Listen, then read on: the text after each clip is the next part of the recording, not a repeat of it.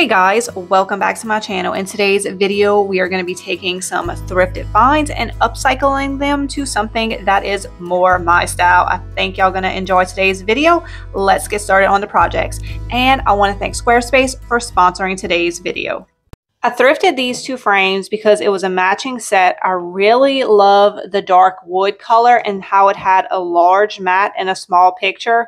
But I do not really care for the pictures inside, and I don't really care for this little gold part either. So I'm going to see if we can fix that. I pulled out the mat and the picture is actually attached to the piece. So what I'm going to do, since I don't like the gold anyway, is I'm very carefully going to go in with my artist brush and I'm going to paint the gold, and I'm also going to paint the picture. Okay, change of plans. Raw silk is almost the exact same color as the mat. The mat does have a few age spots and it does have this little gold piece right here. So I just decided I'm going to go ahead and give the whole mat a fresh coat of paint. I think that was a good call to paint the entire mat. I think this looks so much better. This is IOD's Milo's Pages transfer. You have fruit, you have flowers, you have insects, you have vegetables, you have eggs, you have butterflies, and you have fish and other things, and you also have mushrooms. So you can make a whole lot of artwork with this one transfer. Since my frame is vertical, I think I'm gonna pick some fish to put in here. I decided on these two guys, and I absolutely love how they have the names to go with them. You just want to remove your transfer from the backer, and then you're going to put it right in the center of your piece, and all of your transfers come with a transfer tool, and you're just going to rub it and let the image come off onto your mat. Look how beautiful that looks. I actually like all the layers of this mat, and now having it the same color, it just gives it a little dimension, but it's not too busy, and I feel like the fish with the name is just perfect.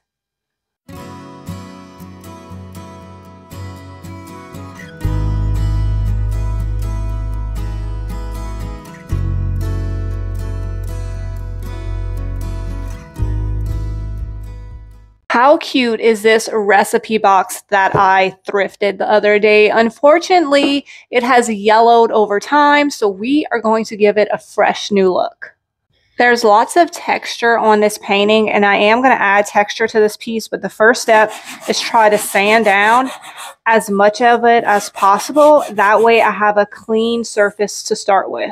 For my base layer of texture, I'm going to be using Fusion paint in the color Soapstone. It is a beautiful bluish gray color.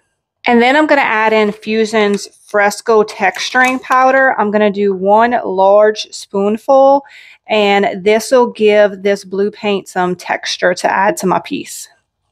Then I'm going to take my paint and Fresco mixture, and I'm just going to stipple it onto my piece, and this is going to create texture. So when I put on my next coat, instead of the painting coming through, this beautiful soapstone color is going to come through instead.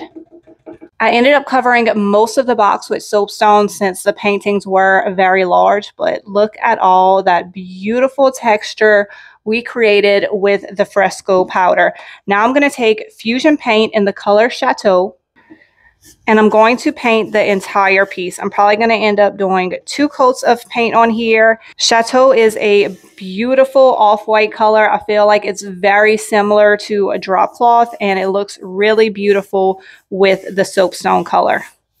Next, I'm going to take some 220 grit sandpaper, and I'm going to sand the whole piece, and you're going to see that beautiful soapstone color coming through. Also, some of the natural wood on the edges are going to come through. And if you don't have one of these little sanders at your craft table, you absolutely need one. So I'm going to leave a link not only to the sander, but everything that I use in this video in the description below. I am absolutely loving the way that this is looking. So you can see how that blue is coming through, and then we have the wood as well. And it's just a great way to kind of get a realistic, natural aged look. I wanted to use the IOD typesetting stamp to put recipes right here, but as you can see, it is very tight. This B is just a placeholder for the E since I only have one letter of each. So I think what I'm going to do is use the letterpress stamp. It has the same font right here, but smaller. I have the word recipe spelled out on a thin mount. If you are stamping and do not have a thin mount, I highly recommend them. I actually would order two, one to keep to the size it comes in a large size, and then one to cut it down so you have every size that you need. I'm going to be, oh wait, let me take my B off. I'm using that as a spacer. I don't want to actually stamp that. I'm using ink in the color Stone Gray. It's going to look clear, but I promise you there is ink on there. So I'm going to take it and I'm just going to put it, I already have it where I want it on the piece, so now I just need to center it, and then you want to push it down.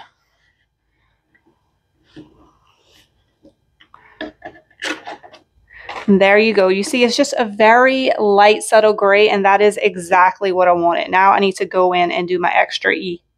So I have the E on a smaller thin mount, and I'm just going to go in and line it up the best that I can, and you're going to stamp it down. I want to add a few embellishment stamps. So I have the Alpha Belly stamp, which I love, and I want to put a little stamp here, and then I want to turn it around and put it that way. So I'm going to put it on my thin mount. Oops. I'm going to ink it up using the same gray ink. I'm going to stamp this side. I'm going to ink it up, and then I'm going to stamp the outside. I'm loving how this gray is just very subtle. I didn't want anything that was going to stand out too much. I wanted something that was going to go with the age look that I was going for on this piece. Okay, that looks so good. I just love these Alpha Belly stamps. I think I want to put one right here. Let's see. I'm thinking maybe this one. It has a flower and it's straight. So I'm going to put that one on my thin mount. Y'all can see why it's so great to have all these different sizes. Make sure it's on a flat surface so you get all of the pieces of the stamp. I'm going to lift this up, and then I'm going to stamp it right in the center. Absolutely beautiful. I'm loving the stamps so much. I feel like we also need to do one on each side.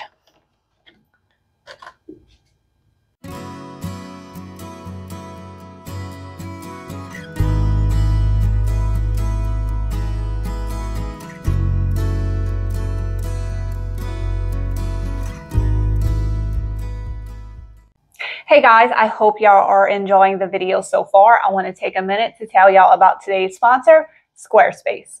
If you do not know what Squarespace is, it is an online hosting platform, and that is who actually hosts my e-commerce store, juliesdesignsandsigns.com. And whether you have an online store, a local business, if you just want to create a portfolio or blog or offer a service, Squarespace has so many different options to host your website. So Squarespace has everything that you need to grow your business online. You can create a website using their very easy to use templates, designer fonts, color palettes. You can easily create an e-commerce store, and you can also market your business by connecting your social accounts and by using their email campaigns. Squarespace is extremely user-friendly. Even if you have no designer background, they have all these templates for you to pick from. It is really so easy, you guys. So if you're interested in trying out Squarespace, y'all go to squarespace.com/juliesdesignsandsigns, and they are giving my viewers 10% off when you use code JuliesDesignsAndSigns, and I will have a link to everything in the description below for y'all. One of my favorite antique finishes is black pieces with some rich natural wood coming through. Well, in this project, I'm going to show you exactly how to get that look. I thrifted this piece at the Goodwill bins, and I thought it was a book holder, but your comments let me know it was actually a holder for these little glass canisters. Unfortunately, when I was getting ready for this video, the top fell off and broke, but it's okay. We're going to go with it. But I'm thinking it would be cute for both a canister holder and books. But first, we need to paint this. I think milk paint is going to give me the exact look I'm going for. I'm using Fusion milk paint in the color Little Back Dress, and it comes in a powder form, so you mix half powder with half water. Once my milk paint is all dry, I'm going to paint my piece. I'm going to put at least 2 coats of the milk paint on here. When I am using milk paint on the second coat of paint, I like to get it on there and then take my heat gun out and dry the second coat of paint with the heat gun. What happens is I find it gives it more of an aged look. It dries it in place. And if I want to add more texture to it, then I just stipple on some more paint and dry it. And it always kind of crackles and chips in those areas. Do you see all of the texture that heat and the stippling was able to create? Now, if you're not into that look, then don't do that and you'll have a smoother finish. Now what I'm going to do is I'm going to take some 220 grit sandpaper. I'm going to sand my piece and I'm going to sand all the edges and bring back some of that natural wood color. I also want some of that dark wood tone to come through, so I'm going to take a damp rag and I'm also going to wet distress it a little bit, and you'll see it's kind of bringing back some of the dark wood. So I'll have the black, the dark wood, and the natural wood coming through. Once I have it distressed and looking the way that I want, I'm going to use Fusion's beeswax to seal it up. So with the beeswax, it comes like this. You put it on your brush and then you're going to brush it on your piece. You're going to let it sit for about 30 minutes and then you're going to wipe all of the excess off.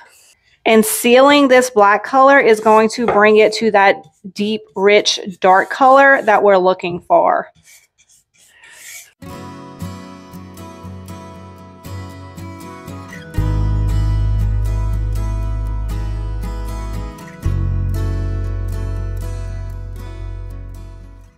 I absolutely love how that angel head terracotta planter came out that I did a few weeks ago in a video. So when I found this beautiful terracotta bust, I decided that I wanted to try the same thing on this one and see how it comes out. First step is a little bit of green paint. This is Fusion in the color Lichen.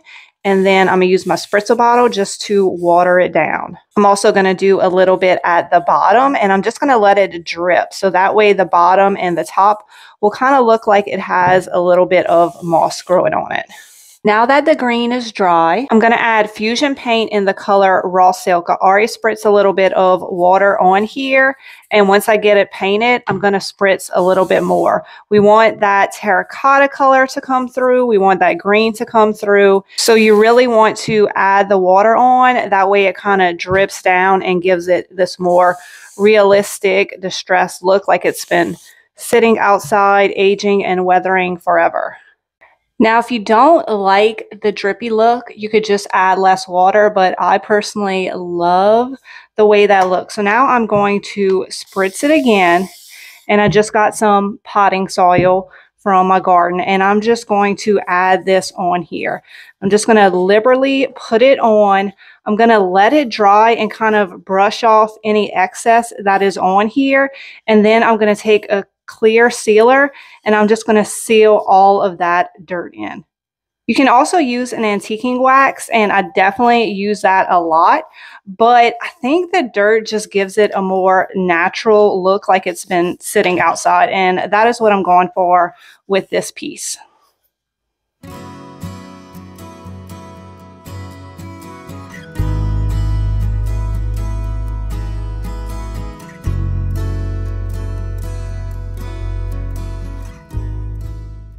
My mom gave me these little glass pieces. They went like this in some little candle thing that she had, but I immediately thought they would make cute little cloches. I have these little wood pieces that I ordered on Amazon. I believe they're coasters, but I can just think of a million other things that I can do with them. They fit perfectly on these cloches, but I like to do 2 different sizes. So I have this little spindle and I figured I could glue it on here, and then we'll have 2 cloches in 2 different sizes. So I'm going to use my Gorilla Glue and I'm going to glue these 2 wood pieces together. Of course, I'm going to be painting these. I actually want to do a wash on them and just give them an antique look. So I'm going to be using Fusion paint in the color chocolate. I'm just going to wet it down and apply the paint. It's kind of like putting a stain on it, except this dries so much faster than a stain. And it's going to give it a nice matte antique look. Even though the little spindle is already brown, I want the brown tones to match. So I'm going to put the wash on here as well.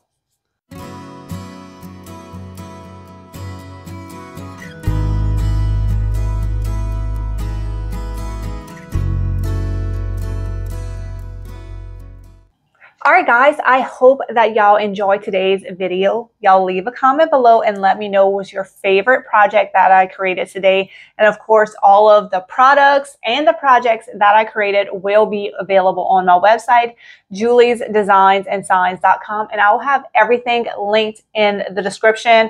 And just wanted to remind y'all, I don't even know where June went. I feel like it flew by. We are at the end of June, and y'all know what happens at the beginning of every month.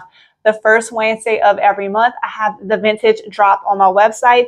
So that is coming up very soon, July 5th. Y'all mark y'all calendars, 6 p.m. Central Standard Time. Everything that I've thrifted for all month long becomes available for you to purchase on my website. And if y'all are not following my Julie Thrifts channel, y'all definitely go follow that. I will take y'all on all of my thrifting adventures so y'all can actually see me find the items that I use on these DIY thrift flip videos. Also, when this video is coming out, there's only going to be a few days left to order this, but I wanted to show y'all the July colors of the month, how beautiful. So if you are not in the colors of the month club, you're definitely missing out. Y'all go order that. Every single month at the beginning of the month, you will get 4 perfectly curated fusion colors. I try to pick 4 colors that really go great together. This is going to be the last bright colors that I do because we are about to get into the fall season, and you know fusion has lots of very beautiful, rich colors that are perfect for the holiday season. So y'all go check all that out. Once again, I hope y'all enjoyed today's video. And if you're interested in starting your own website, y'all go check out squarespace.com/juliesdesignsandsigns. And they are giving my viewers 10% off. And I'll also have all of that in the description for y'all. Y'all have a great day, and I will see y'all in the next video.